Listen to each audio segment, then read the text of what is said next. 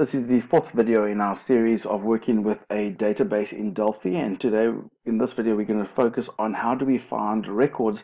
In the last video we were looking at how to find one particular record. In this we're going to take the situation where there could be multiple results or even zero results. So how can we filter the data to just what we are looking for? And for that we're going to use a filter technique in Delphi. And so to use a filter, we're going to be using the ADO table again, like we have all throughout the series, the TBL-CD. And there are two key components that we need, or methods that we need to work with, and that's the filter and filtered. Now, the filtered is just a true or false. That's basically when we switch the filter on or when we switch the filter off. And then the filter method is where we set a string that is going to be used to set the rule for our filter. So it's very much like changing a light bulb. If you were changing a light bulb, you first switch the filter, switch the light bulb off. You then change the light bulb, and then you can switch the light bulb on. That's what we're going to be doing here. So the first step is we're going to switch the filter off. In case there are any other filters currently running, we're going to switch them off. And that's where we set filter to false. Then we're going to set a filter string, which will be the rule for that filter, and it's very similar to what we would use in an if statement with the conditions there, which we'll see now. And then once we have set the filter string, we switch the filter back on by setting the filtered method to true. Examples of filter strings that we could use, for example, replacement value is greater than equal to 150. That is saying we are looking for all the records in our database where the replacement value is greater than 150. So it's very similar to what you would have in an if statement criteria. If we were looking at a string criteria, we would need it to say the genre, the name of the field, and what its value must be. For example, equals rock. But take note that it needs quotes, and there's going to be a little trick that we're going to do for that when we get to the video.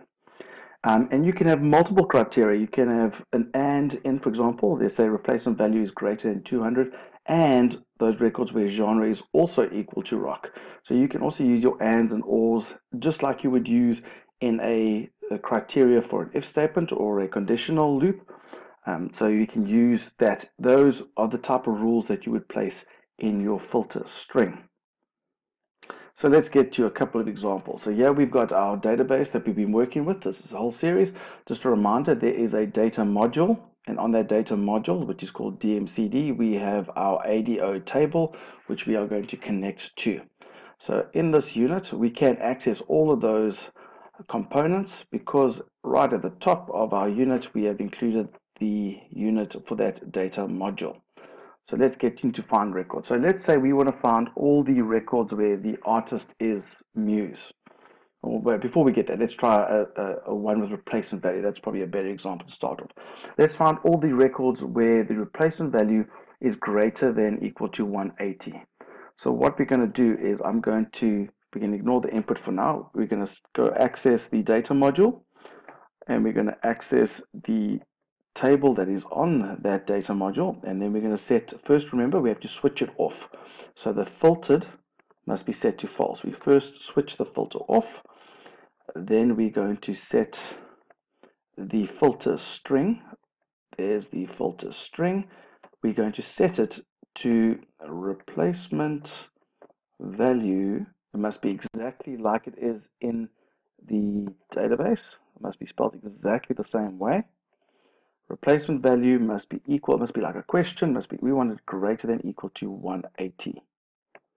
So that's my filter string, and then we're going to switch the filter on. So there we get filtered equals true.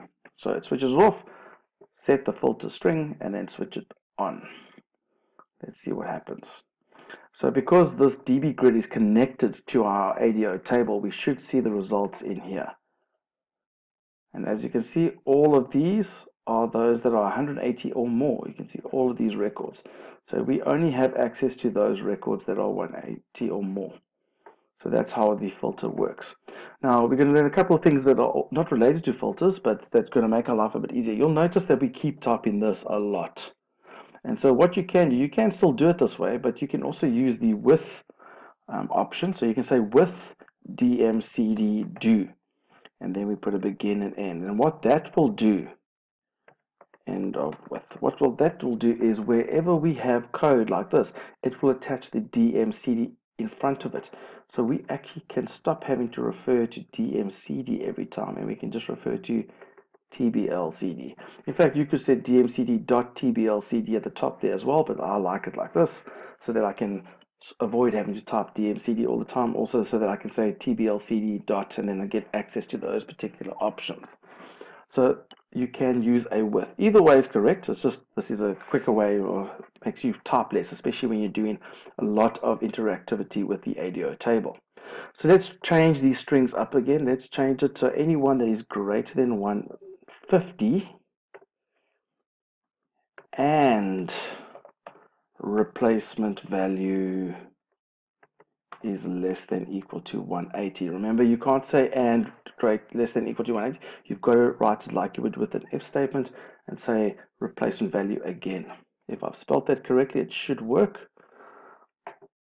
And we say find records, and there you can see it's only the records that are 150 or 160 or 180 or 170. So there we go.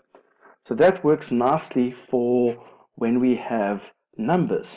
The problem comes when we're dealing with text. Like we said in the first example, I want to find all the CDs that were created by the artist Muse. Now, the thing is, we want our filtered string to say artist must equal to the word Muse, but remember, Muse must be in quotes.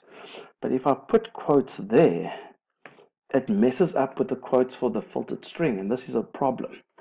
So whenever we are dealing with strings, we actually have to break this up a bit. So I'm going to say artist equals, and then I want it to equal Muse like that. But I want them to put quotes around Muse. So for that to work, what we're going to do is going to say artist equals, and then the part that we want to put quotes around, we're going to use what's called the quoted string. That takes in any string and just puts quotes in for us, and then attaches, that's going to be attached to the artist equals to. So that way we get our double quotes around the word Muse. So let's run it and see what it looks like now. So let's find records, and there you can see only the artists that are set by Muse. Okay, just to show you, if we take that away, you'll see it won't work because it thinks it's some sort of value that we're trying to figure out. Tries to think that there's some value that must be in a variable called Muse. It says no, can't do it. So that's obviously a problem. So that's why we must use a quoted string around our strings whenever we use them in the filtered string. If we, for example, have an input, let's say I wanted to type in an artist name there, and we must find all the records of the artist name. Well, because that is a string, we still need to put quotes around that string, so we still need to use the quote string, but now I can just put the variable name there, which is, as long as that's of type string, it will take whatever value is inside that variable, put quotes around it, and then attach it to artist equals. So yeah, we can type in Muse, and you see we get the same results. Let's type in a different band, and there you can see all stained. And if we type in someone that doesn't exist, obviously there's no records that belong to that. So that's how we do a filter. You switch the filter off, you set your filtered string. Remember, you can set it like in any if statement. For example, you set a field name is greater than equal to something, or equal to something, or not equal to something. Any of those combinations. You can also use multiple criteria where you use an and or an or. But remember, when you're referring to text, you're going to have to use quoted strings around that text so that it will add in the quotes for you. Another nice little feature, which I'm going to show you quickly, which adds onto this, is a part of the field, which I'm going to put in the width. Before we do the filter, I want to show you something called a TBLCD, because we don't have to put the DM anymore, dot record count, which is a number which tells you how many records there are in the table.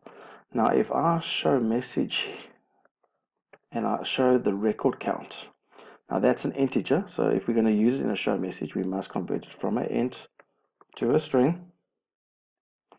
If we're going to do that, do you notice that we're doing this record count before we even do the filter? So when I run it, and I click on there, it tells me that there are 250 records in the database. And then it did the filter, which had nothing in it. So if I type in Muse and then click on it, it does exactly the same thing. Well, in that case, there was no records because the filter was on. Okay, so what I want you to take note of is if that record count tells you how many records are currently in the database or what is being viewed, if I do this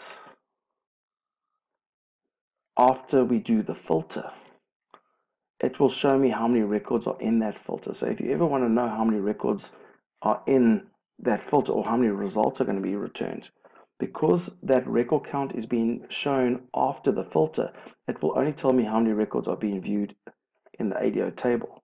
So there you can see there's 3 because there are 3 Muse. If I typed in stained,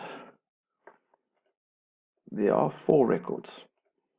So if you want to access how many fields there are in the table, you can use the record count, but if there's a filter, you can use the record count again to see how many fields there are in that filter.